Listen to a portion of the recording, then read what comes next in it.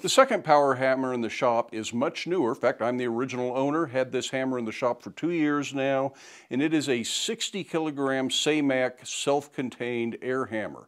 That means it has its own built-in air compressor that raises and lowers the ram, and it doesn't need any outside equipment. It's an all-in-one hammer, which is really nice. This has been a game changer in the shop. It's something I wish I had bought many years ago. It's heavy enough to do everything I want to do in the shop, and it has enough control and precision to even work on lighter things, and I'm still learning how to use it. I think a few years from now, I'll even be happier with this as I get better with it. I have a variety of different dies that go with this hammer. It's quick and easy to drive out the wedge key and swap when you need to, so that just adds to the versatility of this hammer.